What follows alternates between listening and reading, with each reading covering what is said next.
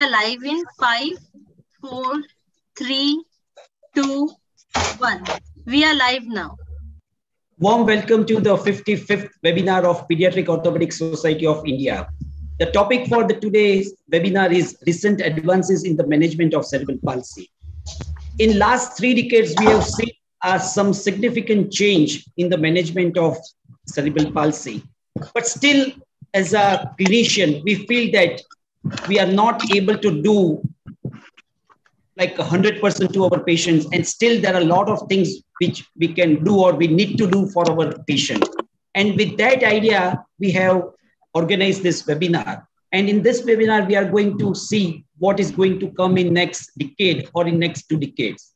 So first of all, let me give you the outline of this webinar. We have 3 talks. The first talk is on how to differentiate spasticity from stiffness. We all know that the cerebral palsy muscle, most of the patients are having spasticity, and that over a period of time leads to muscle stiffness. And so now we are dealing with a combination of spasticity and stiffness. So how to differentiate when it comes to the management. The second important topic is interventions to improve balance. I see that inadequate balance is one of the major problems of children with cerebral palsy. And because of that, they need a lot of supporting device.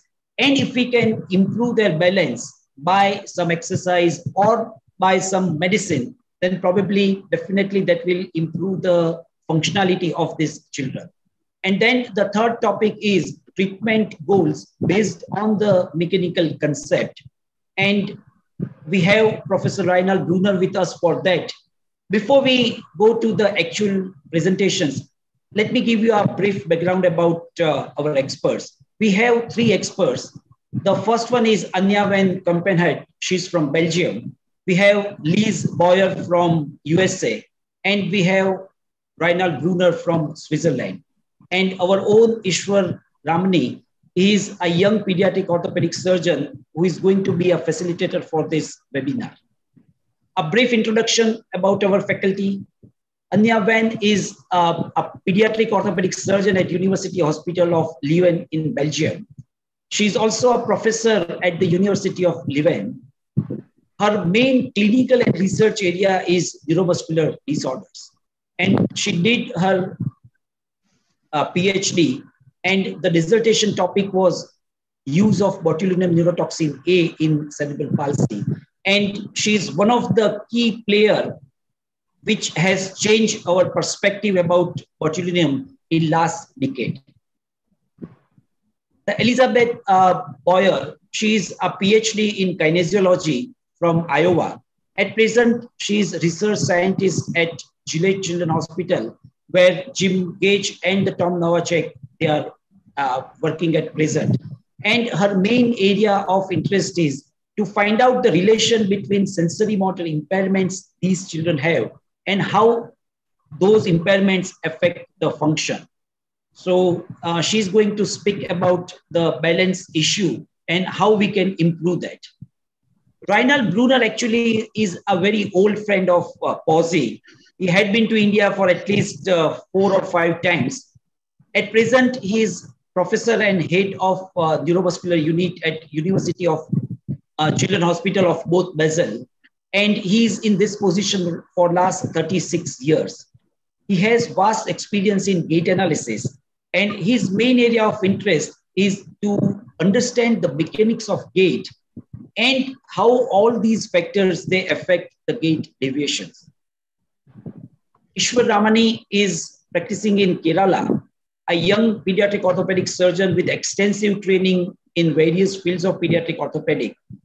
Over and above his knowledge in pediatric orthopedic, he's expert in IT field, and he's at present the co-webmaster of POSI, and he's also helping POSI to develop our own registry. And in next few months, we are going to come with a registry for our own country on the supracondylar fracture of humerus. And in that, Easwar has contributed a lot. I'm sure that you are going to have a lot of questions because this topic is such that everyone has a question. And you can send your questions to our secretary, Dr. Sandeep Patwardhan, on his WhatsApp and mobile number 98230 63989. I repeat, 98230 63989. So with that introduction, I hand over to Anja for his first talk. Over to you, Anja. Thank you.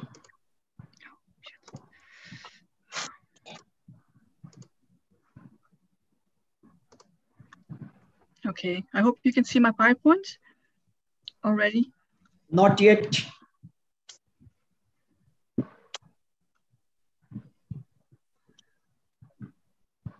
Okay, let's oh, again.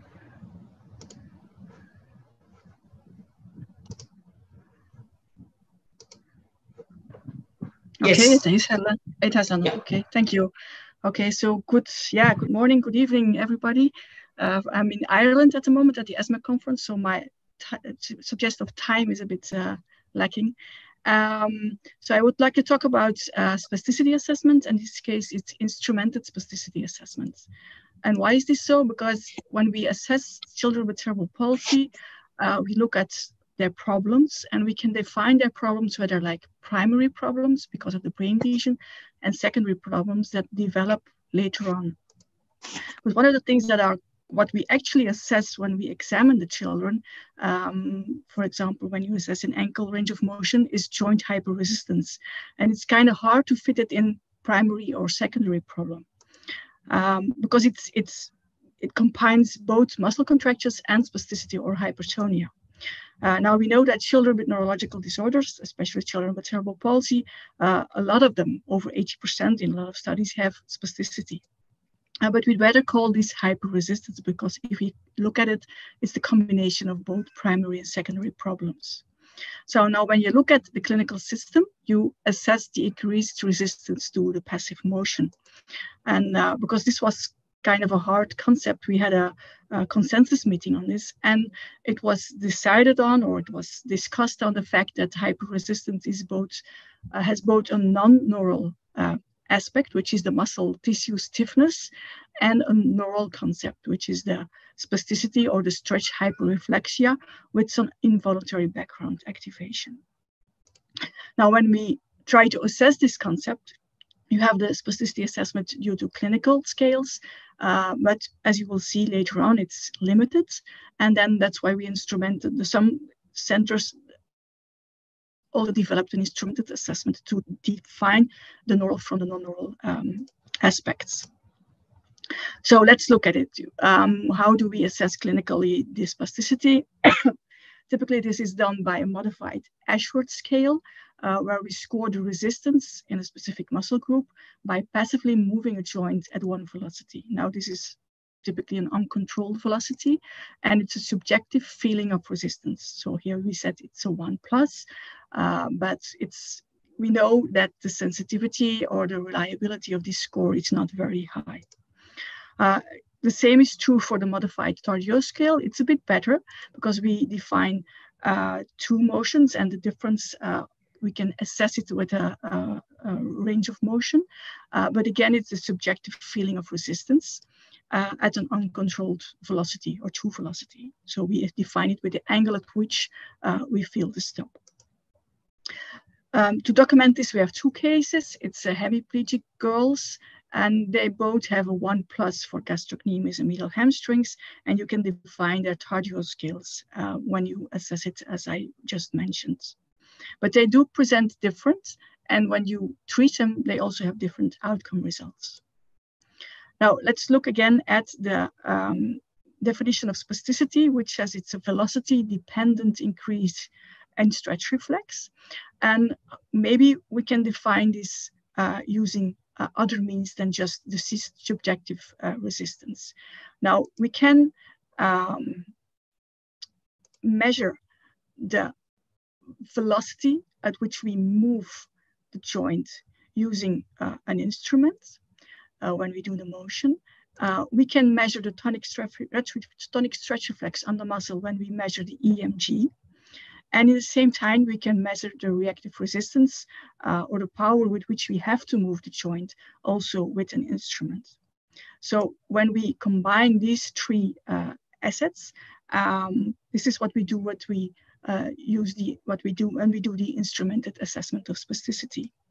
So we measure the torque, we measure the joint angle of motion, and we measure our EMG when we assess, in this case, for example, the medial hamstrings, or specifically the semitendinosus. We can do the same for other muscles, the adductors, the calf muscles, typically the medial gastrocnemius, as I said, the hamstrings, and also the quadriceps, or more specifically, the rectus femoris. So here's an example. We do a slow stretch, and typically in normal, typically developing adults or children without neuromuscular problems, there's no muscle activity when we move the joint, when we stretch the gastrocnemius at a slow velocity, and we see that the resistance gradually improves, goes up. Now, when we do the fast stretch, in healthy persons, we would not see a lot of muscle activity or no muscle activity, but in patients with cerebral palsy, for example, we see that there is an increase in muscle activity shown by the EMG activity, and the resistance of the stretch is higher than when you do the movement slower. So again, the same with position, velocity, gradually, which is at a slow velocity, and then the torque that goes up gradually. On top of this, the fast stretch, where the position stops, which at the point that we know from the Tardio scale is the moment of catch, and we have the high velocity, which certainly drops, and then the EMG activity. Now from this, we can derive certain parameters, which we can use to define the type of spasticity, which can be different in different muscles and in different patients, but also to look at the effect of treatments and to define which treatments might be a good option. That's what our ultimate goal was when we started working on this. So again, we have factors that give information about the position. We have information about EMG or muscle activity, and we have information about the torque at a certain angle or the power that we must use to move the joint. So again, a typical developing child, slow stretch and fast stretch, EMG is silent. But a child with CP, at slow stretch in this muscle, no activity, but at fast stretch, you see the activity. So slow, medium, and high velocity, again, for a typical developing child, no EMG activity. And when we do this in certain increased velocities and repeat it, we have more EMG activity. So we did the same for the two children that were were defined about the same with our clinical exam. And now we see that when we do the instrumented spasticity assessment, we see differences. And we see that only at a very high velocity in Eileen, the one child, we see that there is EMG activity. And on the contrary, in the other child, we see that even at a lower velocity, we see that there was already EMG activity. So they present differently. So this is here how you see that the EMG activity is different. Same was so for the hamstring. So we did both muscles and we saw that they presented differently. Remember, we have the angle of catch when you do the modified Tardio scale, which is subjective. You feel the resistance and then you measure it. And it has been shown also to be quite inaccurate. But with these instrumental spasticity assessment, you can nicely measure when the torque goes up and also assess at which joint angular position this is true. So you can assess it more accurate and more objectively. So this is one way of using this instrumented assessment. Of course, it's not something that we do like daily in the clinic, but we use it quite often in research, and research mostly looking at which treatment is best to get rid of spasticity or to define stiffness. I'm not going into the detail, but we using this instrumented spasticity assessment, it's of course important that it's a reliable assessment, that we can repeat it, and also that it's responsive to treatment. So we did a lot of studies to prove that it's reliable, valid, sensitive, and it has a predictive ability. And also that it was sensitive to improve with botulinum toxin treatment. One thing that we found was when we looked at those children, is that not every child is the same and not every muscle is the same. And we saw certain patterns in certain muscles. Here, for instance, you see again, gastrocnemius at slow stretch silent, and at fast stretch we saw already activity. And in a lot of hands, this is what we saw quite often in gastrocnemius, not in every gastrocnemius, but very often. And in hamstrings, we more often saw that there was already some activity also at slow stretch. So we did a study where we defined the different positions in zones. And what we saw is when you looked at it from a sort of three-dimensional way, where the activity is presented in EMG in the height of the blocks, and you can look at it from how fast we did the stretch going from on the right side, and also the different position on where the stretch was on the left side. And we could sort of define sort of spasticity patterns. So some muscles already are active at a very slow stretch, and other are active only at high stretch. And some muscles were active when you go through a certain zone, independent on how fast the stretch was. So we chose it. We saw certain patterns more in certain muscles, and we called it a velocity-dependent stretch or a position-dependent pattern, okay? And then to define whether certain muscles are more prone to effect of botulinum toxin as a spasticity reduction, we took a look at effects of what the botulinum toxin did on certain muscles, and we made a cutoff on muscles that were more like velocity-dependent pre-botulinum toxin, and others that were more position-dependent on EMG presentation, also before the botulinum toxin.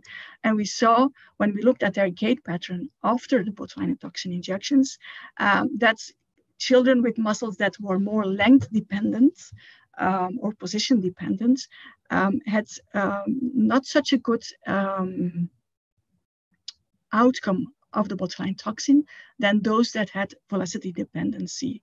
I'm not going into the details on the statistical parametric mapping that we did to define this, but what is very important is that we see that when we inject hamstrings and want to reduce spasticity, one of our goals is that we want to improve knee extension at terminal stance or at initial contact. And when we looked at velocity-dependent hamstrings, we saw that they were improving at this certain point of time, in contrary to the others, the length or dependent muscles, where we saw that they even increased in knee flexion after the botulinum toxin. So we had a bad outcome in that type of muscles. So there you can define whether botulinum toxin is a good idea in certain muscles and certain hamstrings, and in others it is not. So a better knee extension in contrary to more knee flexion at terminal stance in the other group of hamstrings. So by looking at spasticity patterns, we see that some muscles in some children have a different spasticity pattern than others. And in relation to this, that's what we are currently doing. We are looking at the muscle structures and other muscles properties to see whether we can define why they behave differently. But I think that's a topic for another discussion. But just to document that we use the more fancy instrumented spasticity to study muscle reaction on certain medication, on certain treatments, and that it can guide us to define what treatment is a good idea in some patients and why it is not in other patients. Thank you. Yeah, thank you, Anja, for describing your research. And definitely we will have a lot of questions on this, but we will come to questions after all the 3 lectures are over. So now I invite Lise Boyer for her presentation. Thank you again for the introduction and the invitation to come speak to you on the interventions to improve balance in individuals with cerebral palsy.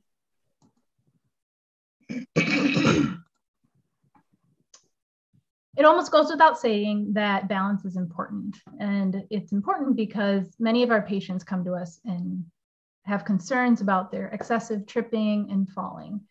And in multiple studies, tripping and decreasing trips and falls is often listed as the most important goal or one of the top 3.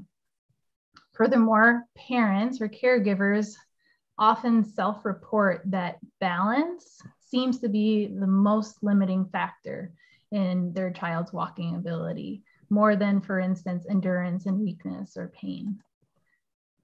Objectively in the lab, we can also quantify balance, and several studies have shown that balance explains a large amount of variance in particularly our gross motor outcomes, such as the tug, the timed up and go, or the GMFM or PD scores. Balance then can be defined and measured multiple ways, statically or dynamically. We can also break down dynamic balance further into anticipatory balance and reactive balance in relation to voluntary movement versus responding to an external perturbation. So the conditions for being stable, having good balance from a physics perspective include, for instance, greater mass, lower center of mass, and larger base of support, as shown here in the graphic. And so applying those same concepts to individuals with cerebral palsy, they do tend to weigh less, at least when they are younger. Their mass tends to be slightly distributed more proximally because they have, especially those with bilateral lower extremity involvement, they have decreased muscle mass and bone mass.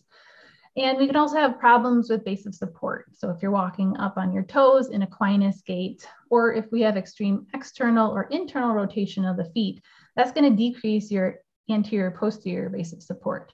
And so they may adapt with how they move, with their walk, taking wider steps, or using assistive devices to help out in that regard. We can't also forget about the sensory systems that work to provide us information about our balance state. Our vision, our vestibular, our somatosensory, including proprioception ability, and of course the motor impairment that we see. So all of these systems need to be working well and integrating that information efficiently and correctly in order to have good static and dynamic balance. So given that we have these sensory motor impairments, we're going to now look at some interventions that we can do to help out these children. And we'll look to the literature and review some of the data from our systematic reviews and further.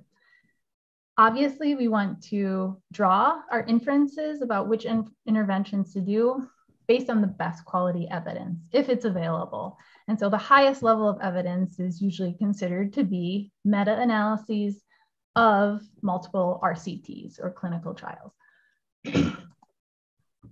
In those studies, we're going to be talking about standardized mean differences, which essentially are effect sizes. And so you'll see those coming up later in my discussion. They can be summarized for the different studies and usually reported in a forest table like this as what's kind of that average effect across these different studies.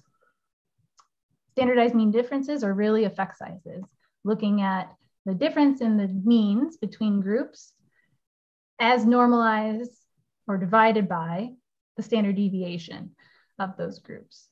And so the traditional interpretation is that small effect sizes are means separated by 0.2 standard deviations, and large effect size are separated by 0.8 standard deviations or more. Talking now about some of the interventions. This is not by any means a full comprehensive list, but it should touch on several different varieties that exist in the literature. I'll focus first on interventions that require an active participant to be actively involved and participating. So we'll start with treadmill training, and I want to orient you to these graphs, these tables, because I present information similarly. So we have our author, the year, yes or no, whether it's a systematic review with a meta-analysis of RCT studies, the number of studies in there, number of participants, their age, and then sometimes not all of the studies report balance outcomes. So I provide that number here. The dose of the treatment, in this case, the direction that they walked, the level of evidence, control, and then the outcomes. So for this backwards walking intervention, systematic review that included 2 different studies, they actually found improvements of about up to 34% in COP, center of pressure, so more of that static standing balance. But we have another more recent study from 2021 in which they compared backward walking to forward walking, and using a different outcome of balance, the Paediatric Balance Scale, PBS, they reported 8% improvements versus 3%. Another form of treadmill training is partial body weight treadmill training. And that's what this RCT here in 2017 looked at, in addition to conventional physical therapy. And they reported greater improvements with the addition of that partial body weight supported treadmill training. Cycling has also been investigated in a systematic review. And there was only 4 studies, though, that reported balance outcomes and only 1 that reported PDS. But in there, they noticed they reported an effect size, a standardized mean difference of about 1, which is large. But using different surrogates of balance, such as the GMFM total score or dimensions D and E, across the different studies, we have a variety of outcomes from pretty much no effect to very large effects. So cycling could be an option. Hippotherapy has been studied a little bit more extensively in CP. In particular, they include more non-ambulatory individuals versus many of the other interventions today primarily look at ambulatory individuals with CP. In this 2020 systematic review of over 4 studies that included balance outcomes, they did not see big differences in PBS or GMFM domains. Note here, they did not report standardized mean differences, just mean differences. So points, how many points were the 2 groups? So no differences reported there, but they did show some improvements in center of pressure and some seated assessment scale. These general null findings were also reported back in 2013 in a different study. Finally, the last study is interesting. This 2021 study, not only did they use a horse simulator, but they also incorporated virtual reality headsets. And so this study, like the others before it, didn't show large improvements in GMFM total score. These are percent changes, but they did see slightly larger improvements in the pediatric balance scale. So here's an example there. And again, NS is non-significant. Continuing with that virtual reality theme, which might include those VR headsets that you saw, some video games or exercise gaming, visual surrounds as kind of shown here, Nintendo Wii boards, Kinect. This is by far the most well-studied intervention looking at balance outcomes in this population. We have 3 systematic reviews alone, 2 of which are of RCTs. And while not all of the studies reported some type of a balance outcome, several of them did. So referring here then, on average, we see small to large effects for the different balance outcomes that they report. However, there are some one-legged stance trial and center of pressure measures that they did not show significant improvements over conventional therapy for the most part. But this work is continuing. There's been at least 5 other RCTs in the last couple of years. And again, variable results, some are in the no effect to moderate effects. One study, one systematic review did look at the dosage, and they didn't see any stark differences in outcomes. Strength training has been evaluated also, sometimes comparing it to no treatment or conventional therapy or other types of therapy. And in these 8 studies that report some type of balance outcomes, they did not observe very large differences in total score or dimension D, but they did note small effects for dimension E on the GMFM. Perturbation treadmill, well, I shouldn't say treadmill training, but perturbation training can be training where you stand on a force plate and it unexpectedly moves AP or medial lateral.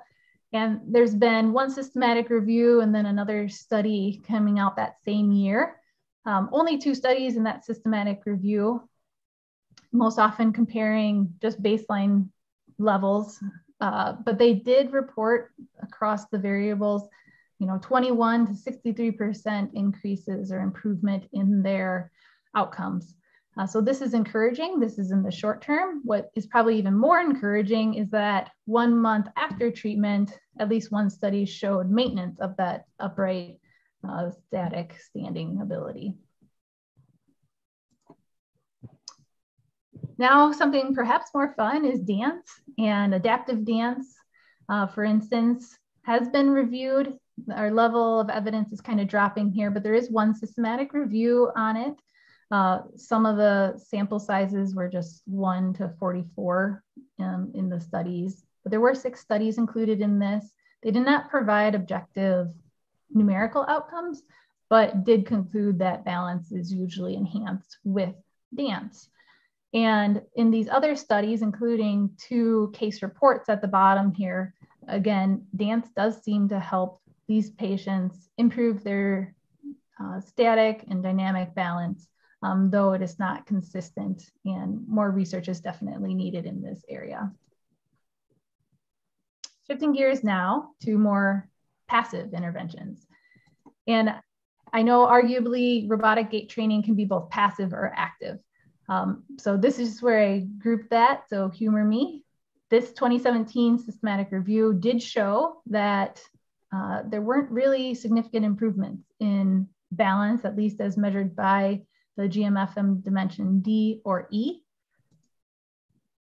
Orthopedic surgery, probably most interesting of interest to this group. There really did not seem to be many studies that specifically measured balance outcomes.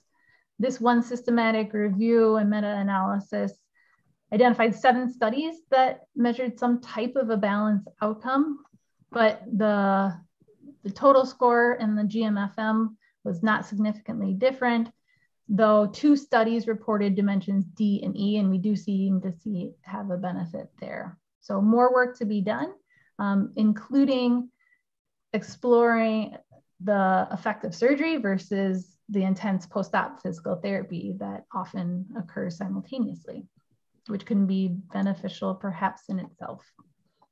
Non-invasive brain stimulation can also be utilized, and there's one systematic review here of over 10 studies that reported some type of balance outcome. You see a lot of non-significant differences here, though the trends, the effect size, the standardized mean differences are small to large or small to medium. So perhaps some of this is due to small sample sizes. Specifically looking at center of pressure during static standing, eyes open or eyes closed, there were small to large improvements there. And again, these are immediate effects. Some of the 1 month retention effects are still present, and some now have become significant, while others kind of had reverse directions and showing a lack of benefit there. So interesting treatment, passive treatment there. Whole body vibration. I feel like this is gaining traction for many different outcomes, but balance is one of them. A 2015 systematic review that included 2 studies that measured balance. Again, here we're reporting mean difference, not standardized mean difference, but they did not report any group differences for timed up and go. for the GMFM dimension D, though there were 3-point difference in dimension E in that study. For the remaining 3 RCTs since then, it seems like we're observing more benefit here. Improvements ranging from approximately 18% improvement to 35%, and then a large effect size here, for instance, versus some core stability exercises. So exciting work being done in that realm. Orthotics, I think almost all of us would say if you have the right orthotic, you're going to instantaneously improve balance. And for the most part, that's what these 2 observational studies in 2021 have shown. Compared to barefoot, you're improving their static as well as clinical and dynamic balance based on the measurements chosen here. In this systematic review from 2018, if you read their conclusion, they say that there's not strong evidence to say that orthotics helped. But if you actually look into the studies that they cite, many of them were smaller pilot studies. And so they were just underpowered to detect statistical differences. So I've pulled some of the effect sizes from the GMFM and then PBS, and you can see that we have approximately small effect sizes for orthotics. But there was, for instance, no significant difference in some of the center of pressure variables, including one study that used a hinged AFO, which obviously provides less support than a solid AFO.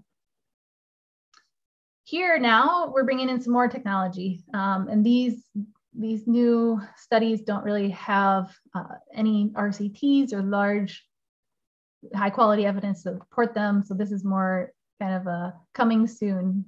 But stochastic resonance, which is kind of this low, sometimes sub-sensory threshold noise, random noise, maybe electrical or mechanical in orientation or in origins. And this one study looked at vestibular nerve electrical stimulation. This was actually a sham condition just to kind of get feasibility and if kids would actually wear it. So I expect more from their group. I believe this was a group in Ireland. And then this pilot study was done using electrical stimulation on the lower extremity muscles and showed improvement in center of pressure measures. And then finally, these vibrating insoles was not performed in a CP study, but I can see obviously applications based on everything that these studies are starting to show and their use in other clinical populations. So more to come from that, hopefully in the next few years from those groups. Wrapping up now, quick summary and looking at where our future opportunities are. I think naturally we say which intervention is best. And in the exercise world, we always say the best exercise is the exercise that you do. So whichever intervention that these kids are going to do and not feel stigmatized for doing them or wearing them or using devices is probably what it's going to have most success in the real world.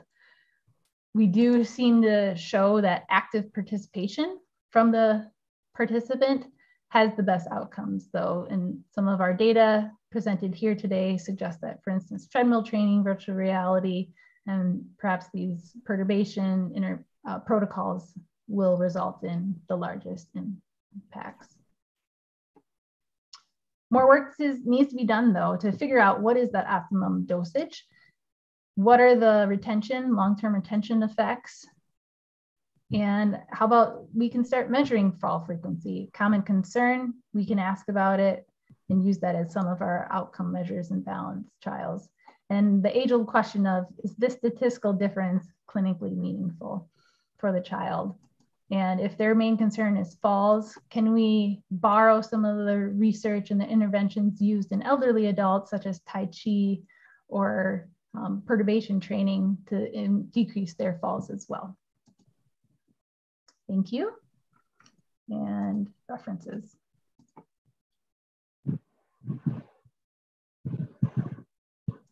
Yeah, thank you, Liz, for a beautiful explanation about the evidence related to so many treatments which is available to improve balance. And one of my teachers used to say that when there are so many options available, probably that gives you an indication that none of them is really working. So is it right for this, the balance intervention? We will discuss that in the question and answer session. So now I request Reinald Brunner to have his views about mechanical abnormalities and how this leads to the problem and how we can use them in the decision making. Yeah. Thank you very much, dear, for your kind words. And I welcome everybody to my talk, which will be more on mechanics and even physics. But I think it is important that we get more understanding of what we do. Now, cerebral palsy, we have realized this, looking at the other two talks, is a very complex problem. That's clear to all of us, but still, we should consider much more that it's a sensory motor deficit, not only a motor deficit. You will never have an adequate motor answer if you have an inadequate sensory input. So I think that is an essential part. And that all these deficits include then spasticity. We know that there is a lack of inhibition from proximal neurons, but there are other reasons for spasticity which are still unknown. Whatever one, if you behave and function under these conditions, you need to compensate for certain problems. And these compensations finally will lead to adaptations of your locomotor system and also your neurological system. And so you will have deformities and functional abnormalities.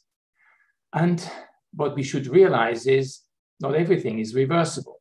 So for example, I'm not talking about the mechanical part now, but on the neuromuscular control, I once introduced the tibialis anterior tendon shortening together with the tender Achilles lengthening to correct drop feet and equinus feet in hemiplegic CP patients.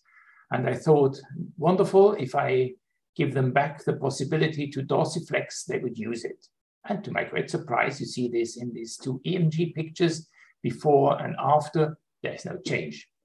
So I think we need to understand what makes the brain change a certain strategy which has been fixed, and we need to understand much more than just mechanics. But still, if I still come back to the mechanics because that's another word that we have to understand. You see here a hemiplegic patient, and the great question is now, if you have such a deformity, you need to correct it, but to which degree and how much is acceptable? So when does the patient profit and benefit from what we do, and when doesn't he do that anymore? And I think that is a major question.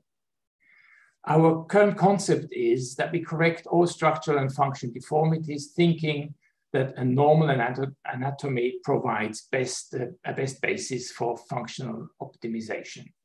This is not quite true. We know that from clubfoot treatment. We had the Cincinnati approach where everything was taken apart. These feet were wonderfully reconstructed. All these bones were in the right place. But in the second or third decade of life, these feet were too stiff. They were not functional anymore, and many of these patients were in pain. In contrast to this, you have the Ponseti treatment, which not always reaches an optimal normal skeleton, but still these feet function in a normal way, and the patients can have a much better functional outcome than after this anatomical reconstruction. So I think we need to understand that not always deformities produce a functional problem.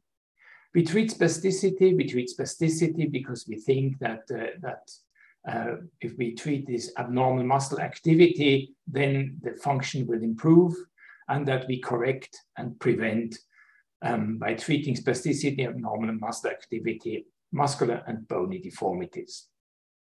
However, there was a nice study from the Gillette group actually last year, this study which compared the non-treated and treated patients with spasticity. And the only change, if I remember well, the only difference was that the patients who had spasticity treatment had less spasticity. But otherwise, they were more or less the same. So yeah, I think that is something that we need to understand. So in summary, we have a very incomplete understanding of cerebral palsy on the whole, of biomechanics within this cerebral palsy and all the adaptive changes. And as long, at least, as we have this poor understanding, normal function is anyway an unrealistic goal. We will never correct these sensory problems, and we have to consider the mental parts and the muscular control part as well, which is poorly accessible to our, at least, surgical treatment. And what finally comes out is that we may have an overtreatment of what we do, so we do too much. And the second thing is, what is really the goal? What do we really need to achieve from considering the biomechanical situation? That's why I try to show you what we know. And when is the situation critical? When is it acceptable? And to which amount do we need to correct the deformity? So that's another point of problem. A good example is the concept of lever arm diseases, what we all know and we all treat.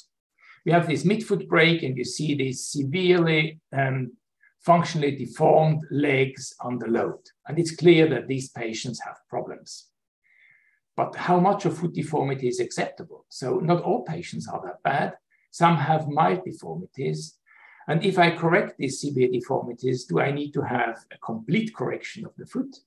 And what is more important, the direction of rotation or the stability within the foot, this intrinsic stability? We don't know. And another problem is femoral anteversion.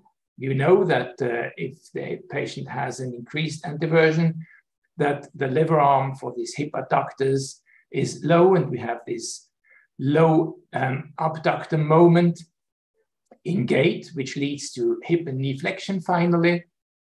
But again, to which degree do we need to correct this anteversion? Some correct it to normal anatomy, normal anteversion. Some correct it to the midpoint of rotation. Some correct the deviation in gait. It all works to some degree. We all are not completely happy with what we get, and we simply don't know. And I have no answer to this, but I think this is kind of the problem that we are facing. We have no clear concept what we need to reach in an individual patient. So let's come to another problem, hamstring overactivity. We see this as a reason for knee flexion, especially in crouch gait. But if we have crouch gait, we actually overload our knee extensors. What we then do is we lean forward, simply mechanically, we all know this, and this leaning forward position needs to be controlled, and it's controlled by the hip extensors. And the hip extensors are to some part the hamstrings. And what we have shown is that under load, that is this here, hamstrings are actually extensors. They extend the hip, and they may also extend the knee indirectly.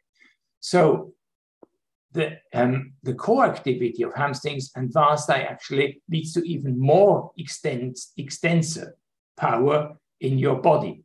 And I think we need to understand that hamstring lengthening interferes with this compensatory hamstring activity and may produce problems.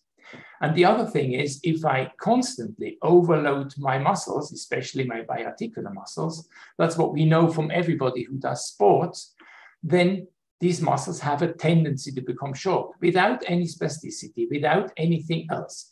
A normal muscle overly used has a tendency to become short.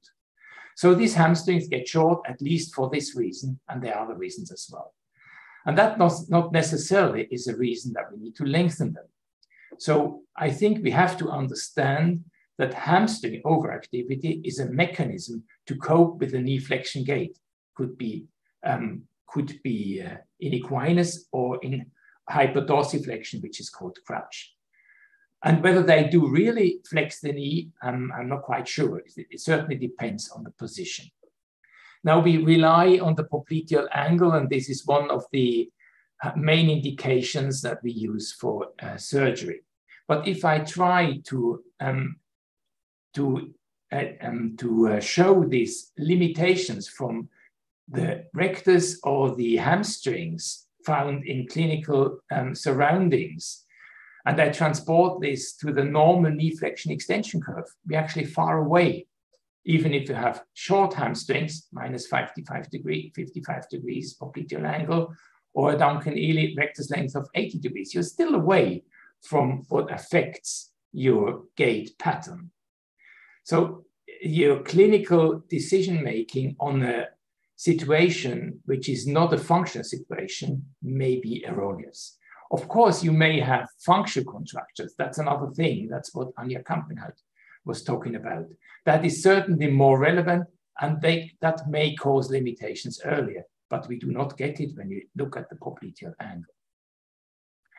And the next point is that we know, several studies have shown this, that about 1/3 of patients only have short hamstrings. All others have normally long or long hamstrings. So that means that, again, we are misled by our concept that the hamstrings flex the knee. They are far more have an interplay with the knee extensors and work as extensors in your legs. So the biarticular muscles may be short without having an effect on function. And we need to prevent this need for an overuse of muscles. And the closer we get to this position, 0-0-90, in standing and even in stance during gait in mid-stance, the closer we are getting to this position, the less we overuse our muscles. So that's one reason why we need to get to this position and why it's reasonable to fight for this. But again, be careful with lengthening of hamstrings and even of rectus. Another thing is toe walking and hip internal rotation. I know that's one of the things that I always talking about, and I think it always surprises me that it is very difficult to take that over to clinical practice. If you plantarflex your foot, and it's only the soleus which is active in this model, you have everything that you see in a hemiplegic patient. And here's a patient walking with equinus, and I only corrected the equinus with a little bit of hamstring surgery, no correction of rotation, and you see that she's much better aligned.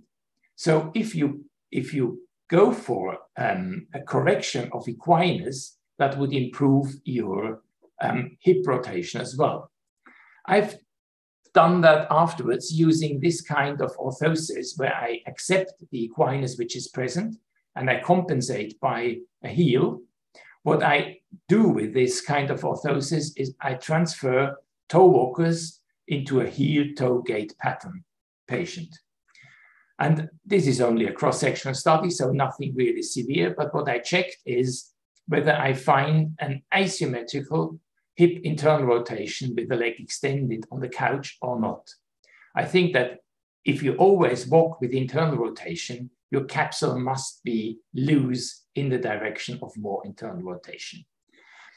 And what we found actually, that is interesting, if these patients really were converted, and that is the major part, 56 of the 70, then you had a symmetrical rotation in your hips. Whereas those who were not converted or didn't wear the orthosis had a difference of about 15 degrees more internal rotation in their hips. So this is interesting because it is only a mechanical point which I correct, nothing considering spasticity, no surgery, nothing else. It is just wearing the orthosis with a functional orthosis or not. Now, I know that there are, for hip internal rotation, we have several concepts which we consider. We had the concept that it comes from spastic internal rotators, especially the adductors and hamstrings. And that was proven wrong by Arnold and Delp group in 2000. So we know this is not true. The next thing is we pretend that we want to have the foot aligned to the direction of gait. So if your pelvis rotates backwards, you must internally rotate your hip to get your foot aligned. That's fine. But first, that doesn't happen in all patients. There are many patients who either overdo it, so they have more internal rotation than required, or they do not enough. And the second problem is, what causes pelvic rotation? So we have a hypothesis which is not completely explained. The next thing is femoral anteversion. This is something that we consider as the main factor for rotational problems. But again, why should femoral anteversion be a primary problem? And if it's a secondary problem, we should address it in a different way.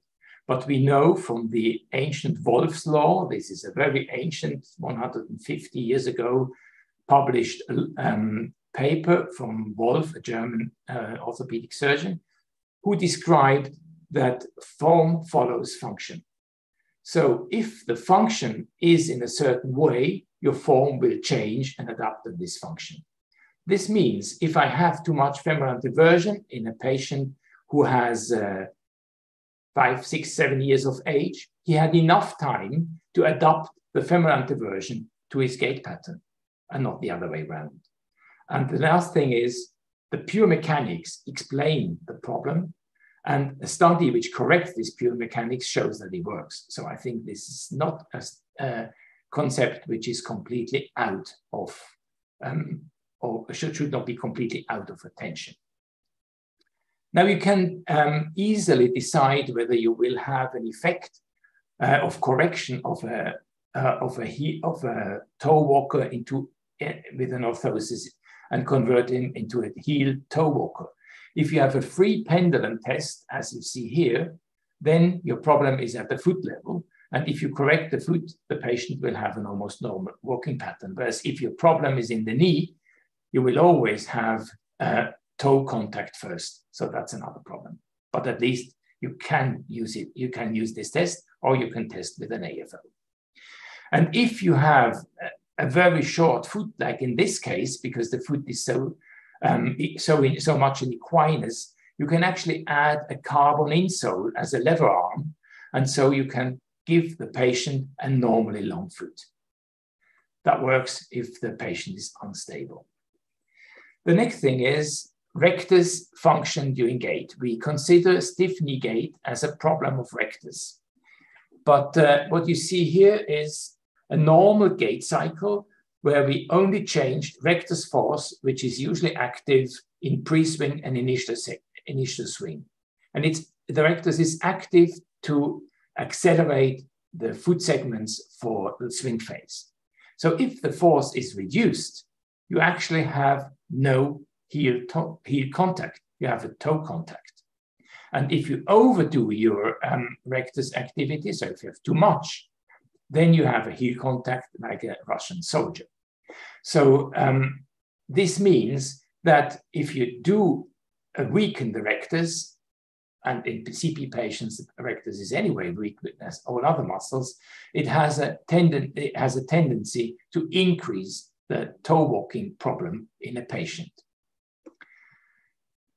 So rectus surgery for me is a critical thing because you have little effect on your swing phase. You get 5 or 10 degrees more flexion, which is not very much, but you have a danger that you increase toe walking. And surprisingly, none study shows results on foot contact after rectus surgery. So restore the first rocker, and then you should actually improve the hip rotation, and at the long run, that's something that we need to study, femoral anteversion as well. Heel down is not enough because what you need is the forward drive of your leg with your deambulation from heel to toe. And be careful with interventions which interfere with muscles for swing phase. The next point is the contraction of the plantar flexors. We consider this as the plantar flexion extension couple and know that this is something which is important. And actually, the function of the triceps surae is crucial for a normal gait pattern because the triceps, especially the soleus, controls tibia position in space. And if you have a lean forward, it is very, very difficult, if not impossible at all, to get an extended knee on top of a leaning forward tibia. So it is essential that your calf muscles control your tibial advancement. Now, if you, again, I had the impression that that depends on the position of segments in space. And what we did here is we had, again, the calf muscles activated with various positions of hip and knee joint in space.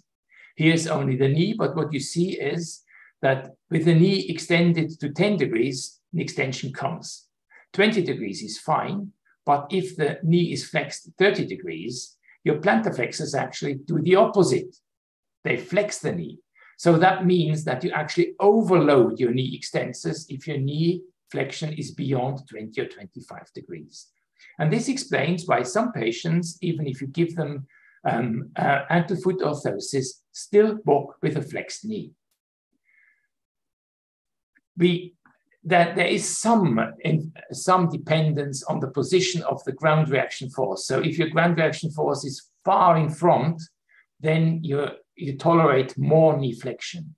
But as a general rule, you can say that at about 20 degrees of knee flexion, you're in the dangerous zone when you walk. That's not very much. So you really need to avoid knee flexion deformities. And especially, you should avoid any knee joint contracture. And what is usually happening is, and not many of us test so, is that if I lift the leg of a patient, then or of an individual on the foot, then actually the leg should fall in complete extension. But in CP patients, that is usually not the case. So there is an elastic, if I push, I can get into extension, but there's elastic resistance. And this elastic resistance is a problem because that initiates the knee flexion deformity. You will never fight against your own body. I use this kind of splints and I try to get rid of the problem. And in young patients, it works well. I discussed it with Freeman Miller, and actually he has the same problem, but he did early hamstring lengthening in these patients.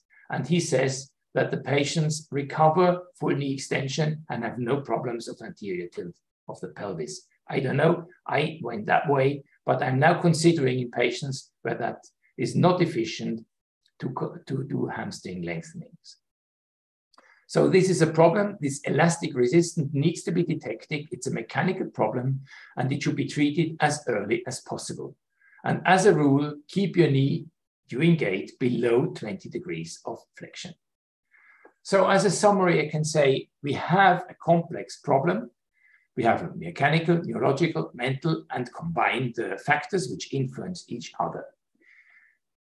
A purely mechanical analysis at least allows you to formulate physical treatment goals. So this is physics. This is not something purely medicine where you treat a group of patients and see what comes out. And what we found is biarticular muscles may be clinically short, but may not have necessarily an effect on function. We need to restore the first rocker. We need to correct the knee flexion deformity, and an equinus has little importance as long as the heel is compensated and the heel-toe gauge is reached. But we don't know about many other things that we correct, and we really need much more of such information to get a clearer picture what we orthopedically need to reach. Thank you very much for your attention. Thank you, Reinald. You are always thinking outside the box, and I really appreciate that your ideas are very different than what we usually get it from the textbooks. So I have received a few questions, and I would like to ask those questions first before I hand over to Easwar for the further question. The first question is from Jayant from Bangalore, and that question is to Anja Van. Like you describe a lot of research tools. How do we use all these tools in the clinical practice? Well, when we look at how we do it right now, if it's a child where I do not see the immediate, when there's questions, shall we use botulinum toxin or not? because we, of course, as many centers have gone down in our use and become even more selective. Sometimes I even question myself, shall I do it or not, or shall I use serial casting? And as even serial casting is an intervention, I do use this clinical assessment, this instrumented assessment to help me guide towards treatment, because a study that I haven't mentioned is where we compared the outcome of serial casting versus botulinum toxin in the different muscles and in the different spasticity patterns. And we saw that if there's more velocity dependent pattern, it's better to use serial casting than in the velocity dependent pattern. So we now use it in clinic, and I know it's if you don't have the tool, you can't use it. But looking at different muscles, and what we've reported and will report is that some muscles don't respond as well to botulinum toxin as others, and don't respond as well to other botulinum toxin, to other spasticity treatments. And for example, the hamstrings, you can have a deterioration of gait by using spasticity treatment, and that's what you can use it as a research tool. To be more specific for our country, we have 3 treatments available for management of the short muscles, non-operative treatment. The first one is the splints, which Reinald suggested. The same design, we can use it for hamstrings, or we can have it for the calf. So that is first option, the stretching splint. The second option is a stretching cast. We give a plaster for 2 or 3 weeks. That's the second option. We can do it every week, or we give a 1 plaster and we keep it for 3 weeks. That's the second option. And the third option is botulinum neurotoxin. So of the 3, if I have to select, how your research can help me in selecting the best treatment? I think what we've seen is that there's different type of spasticity patterns, and it's related to the muscles. So we know for hamstrings, for example, botulinum toxin doesn't work in a lot of the hamstrings. It doesn't do much good. It's also a bit age specific. So there's this age region, typically like 3 to 6, maybe 7, where botulinum toxin has a better effect. But when they're older, you have more stiffness. And that's what we've also shown, that the non-neural aspect becomes more prominent when their children become older. So I think, although casting seems to be an easy treatment, it's of course not tolerated very well by every child. So if it's a more typical spasticity, fast catch, it seems that botulinum toxin works better, especially for gastrocnemius, and that for an older children with more non-neural problems, casting may be a good tool. But even in those, not in every child's casting, first of all, is tolerated very well, and secondly, gives the outcome that you want to have, because studies have shown that casting doesn't solve every contracture or releases every equinus problem. So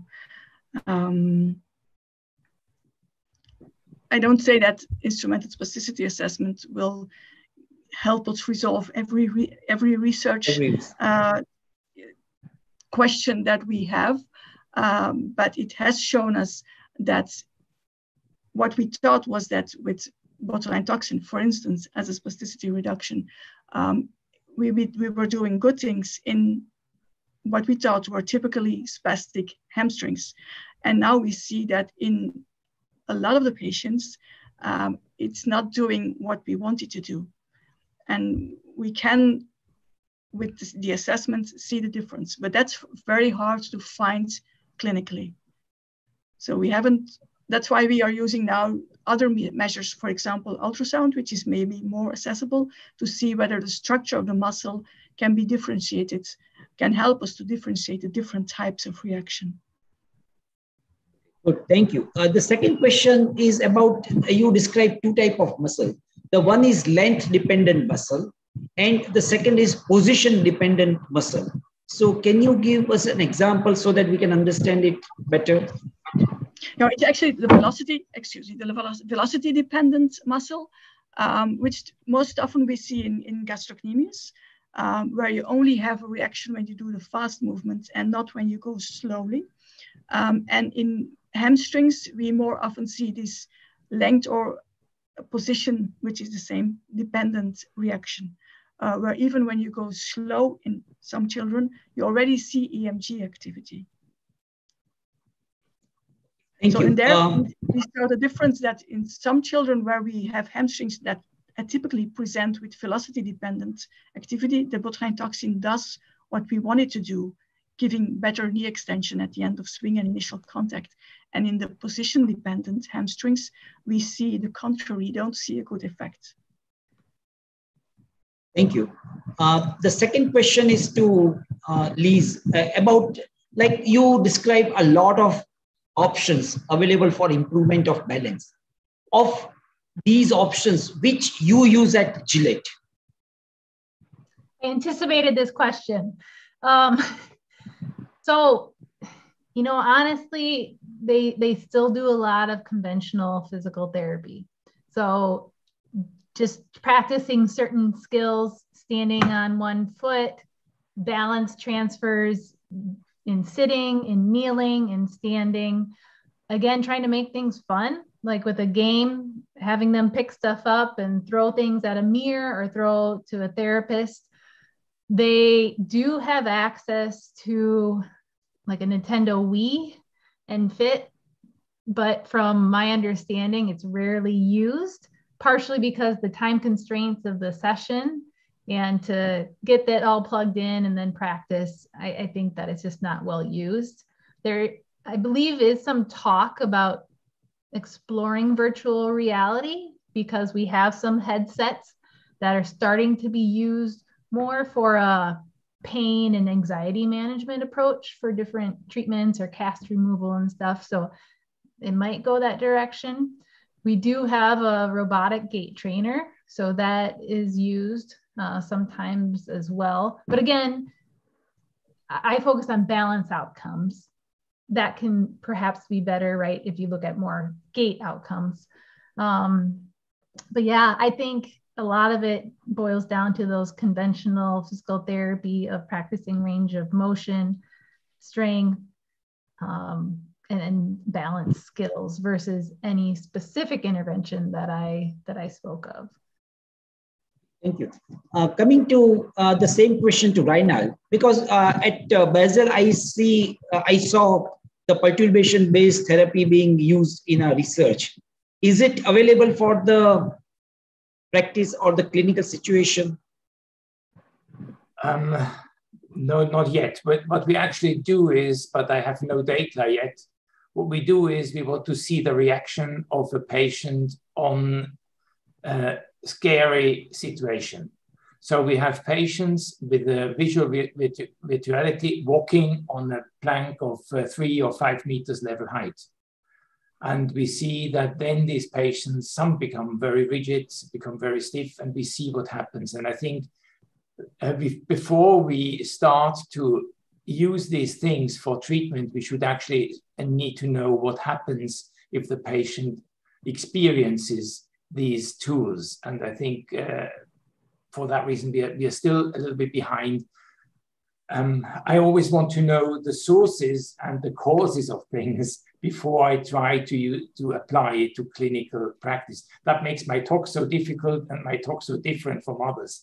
But the final thing is, it is not much different from what we know, but we get a clearer idea. And I think that is what is missing when we use different tools. We don't know why the patient has certain problems. But if we ask patients, if we talk to patients, we get these informations. So I absolutely agree that balance problems are an important thing and we need to treat them. What we currently do is we try to get them more sportively active. So we think that the larger the motor pattern spectrum is that they can cope with, the better they will function in daily life. That is something that they are missing because they are blocked by all their spastic and poor motor control activities. And for that reason, they have not the same experience than we have when they come up to 10 years of age. And they fall more often, they can't protect themselves because the arms are stiff, so they are afraid, and that finally makes them stiff. And there are certain things I think that we need to understand first before we apply simple trainers for a certain problem. That's what we do.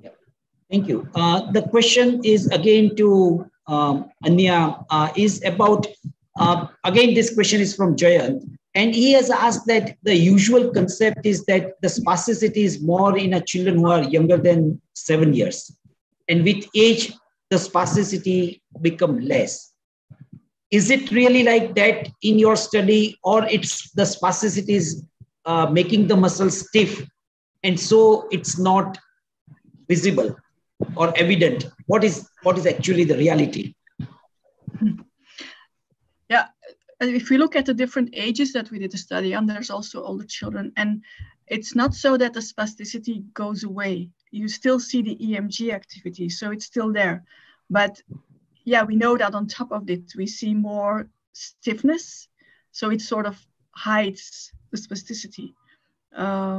So I think it's especially in children that are quite functional, the spasticity can still be a problem. So yeah, for what we see in our research, it's still there. Okay, right. So what we used to believe that spasticity become much less after the age of 7, it's not like that with the sophisticated tests. Yeah, if you describe the spasticity as the stretch reflex activity that we can document with the EMG, it is still there. Yeah. Over to you, Easwar, for the further questions.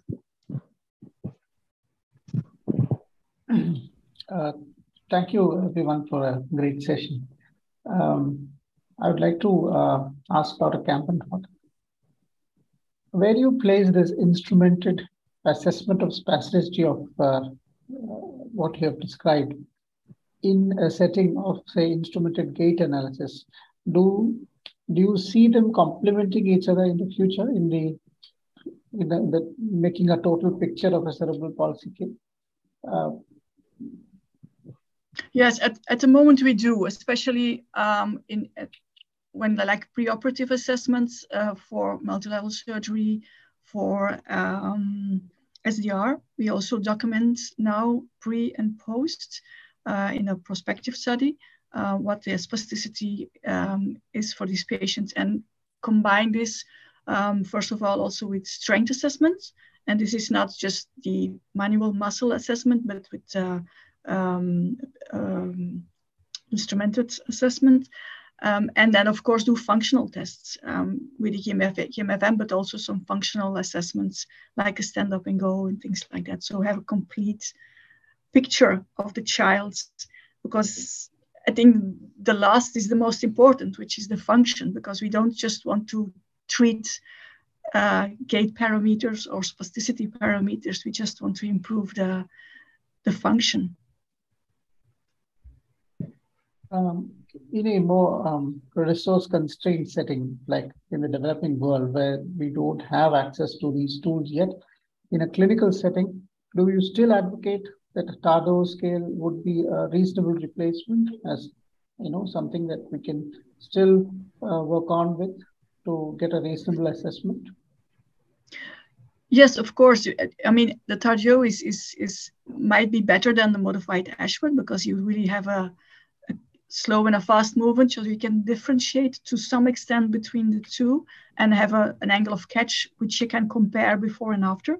So it gives you a better insight, but you need to be aware that there is problems with objectivity. I mean, with fine tuning. I mean, with the exact angle, that it's not repeatable in different assessors, but it still remains a valuable clinical tool. Okay. So how do you decide? I mean, you might have mentioned this in your lecture, but just to reiterate the point for people who may have missed it, how do you decide whether to implement just the casting or the Botox plus the casting or just the Botox based on your instrumented thing? So we look at the spasticity pattern. I have to admit, we still don't use this in every child before every botulinum toxin injection. It's just when we are sort of doubting what to do. So for young children with a typical spastic gait, where we feel that the spasticity is hindering the evolution, not just because it's there, but when it's like giving problems, then I would use the botulinum toxin without doing the instrumented spasticity assessment. But when it's less typical, or when the child is older, or when the reaction to botulinum toxin was not as good as I thought it would be, I would do an instrumented spasticity assessment and look at what type it has and how much stiffness there is in relation to how much spasticity or EMG activity there is. So and if there's more stiffness than EMG, I would go for serial casting. Or maybe even toward surgery if necessary. And otherwise, I would try to go to botulinum toxin again if necessary. Because often our strategy changed over the years. It's not like we do botulinum toxin in every patient. It's not like we do repeat it in every patient. And often doing especially in very functional ambulatory children where you see spasticity is a big problem, and there is a good underlying strength. We know it's possible SDR or a selective dorsal rhizotomy candidate. And then we would do assessment of spasticity, do the botulinum toxin injection with multi-level, not high doses, but enough, and then reassess and see how the child functions with lower spasticity and determine whether it's a good candidate for a selective dorsal rhizotomy, because they're not always, and it's a good means to assess both in what happens when spasticity is down, and then you can assess it with the DMG, is it really lower, and also with the function, is the child still at least functioning at the same level or improving. And that, of course, we know botulinum toxin only works for a couple of months maximum. So if you don't want to have this effect of lower spasticity, improvement in function as a goal, then we want to have it continuously. Then you can go for a SDR. But we use it very sparsely and with a selective number of indications. Thank you. But there again, we also try to document it now with instrumented spasticity assessments to really see what we are doing in the long term. But of course, still as a research tool, to document what the surgery does. Thank you. A question to you, Dr. Boyer. We are so focused in cerebral palsy about what happens at the corticospinal tract, and we kind of neglect the other tracts, which is the posterior fibers or the spinocerebellar fibers. So in your research, have you focused your attention on the other tracts like spinocerebellar or the posterior tract and see how they affect the balance as such? No, and I don't think it's common for clinical purposes for them to try to distinguish which tracts have been affected. We have not really explored kind of any of those additional tests or imaging, but I would be very curious about that, right? Especially in some of the papers that are documenting how some of the other descending tracts aren't as good at recovering selective motor control, right, when they're adapting for the damaged corticospinal tract. So I'd be interested in doing that in the future, but have not done that yet. Great question. And is there any evidence of, just like how we have a selective loss of motor control, is there any evidence, and it's very difficult, I suppose, to say that, like, is there any evidence for a selective loss of sensory control? Like, is there any mixing up of sensation from light touch to pain to prick, almost like a dysesthesia kind of thing in cerebral palsy? I mean, there is this concept of the pain in cerebral palsy, which has piqued interest now. Does that influence the a feeling of stability? I have a lot of interest in that area too. I've just recently have done some ankle proprioception studies and trying to look at how that relates to clinical measures of balance and fall frequency that I'm working on analyzing and publishing. But I know there's at least one other group on the East Coast of the United States where she has done some of those measures of light touch, 2-point discrimination, proprioception, and look at those impairments and how they're related to static balance. And Reinald mentioned it also, right, is that there does seem to be these sensory impairments, but we often don't measure them. We don't quantify them clinically, and we still often neglect them in research. So I would love to do kind of that big causal model and look at what are all the potential factors that are potentially influencing someone's balance and gross motor function, and actually quantify all of those and look at them relative to one another and help us identify the most important ones to treat. Thank you. Thank you. Dr. Brunner, and then the last question to you. Considering all this battery of tests we have and all the instruments available at your disposal, how much do you factor in the child's ability, like the old school cerebral palsy teaching goes, like first you assess whether the child can communicate, then whether the child can verbalize, when the child is mobile, and then finally whether the child wants to ambulate. So we have these priorities while treating cerebral palsy. Where do you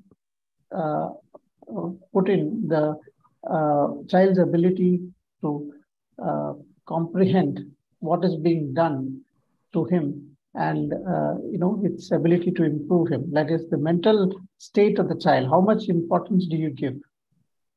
I think it is an essential point. If a child doesn't realize what something that we do would be good for, then if they can't see the benefit, why should they do any kind of exercise or any kind of time involving in such a treatment? So I think it is essential that the child sees a benefit. And I remember that I had two children of the same school class with the similar crouch. One wanted to be improved, and the other one said, "Why should I?" And I did the same kind of surgery. One improved really, and the other one remained the same. So yes, if the child mentally doesn't understand what it should be good for, if he or she undergoes pain, a lot of time going into a treatment which is otherwise free for football or whatever. So it is a major enterprise for such a child to go into such a treatment direction. And I think we really, really underestimate the other factors. We really take it down too much to a simple mechanical situation. That's what we do with gait analysis as well, by the way. So we analyze the mechanics of gait. Yes, the mechanics is an essential thing. If you are with a 90 degrees flexed knee, you certainly are not stable enough. That explains why surgery produces more stability. So if I correct a crouch position into a straight position, the patient naturally is more stable because he doesn't need to do activities to maintain the posture. So that's much easier. But I think a lot of failures that we have and a lot of estimations that we can't fulfill is because we underestimate the other problems of cerebral palsy that actually are described. So it is not anymore anything that we shouldn't know. These tractographies that I showed, they have been done for 15 or 20 years now. Today it is easy. You press a button and it is calculated. It's just that nobody does so because the neuro radiologist doesn't want to sit there and work out what can be seen, but it's an easy thing to do.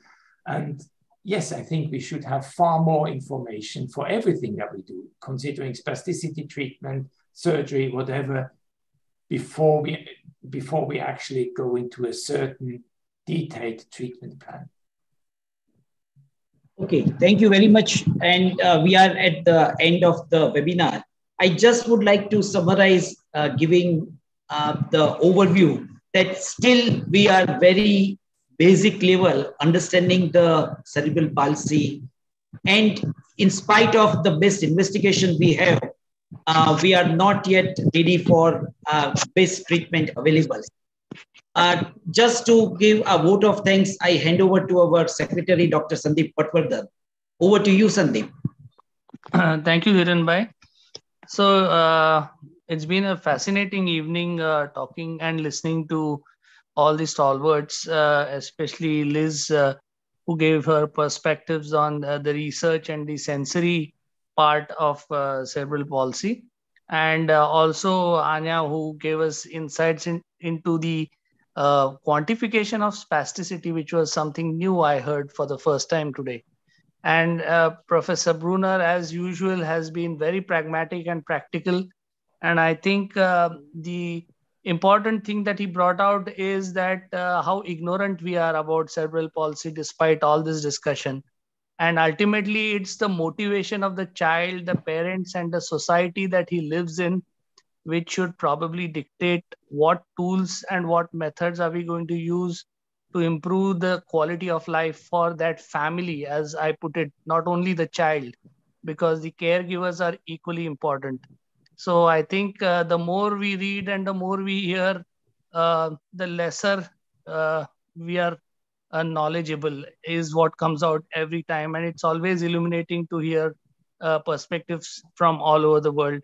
Thank you, Easwar, for beautifully coordinating the questions and bringing out the best from each of the speakers.